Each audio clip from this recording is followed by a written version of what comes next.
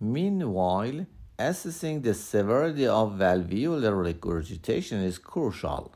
Identifying the cause of valvular insufficiency is equally important.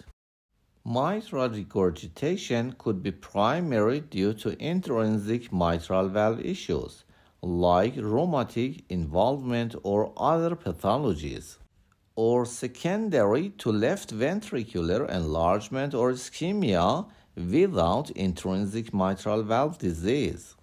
In these patients, neither mitral valve pathology nor left ventricular enlargement is observed.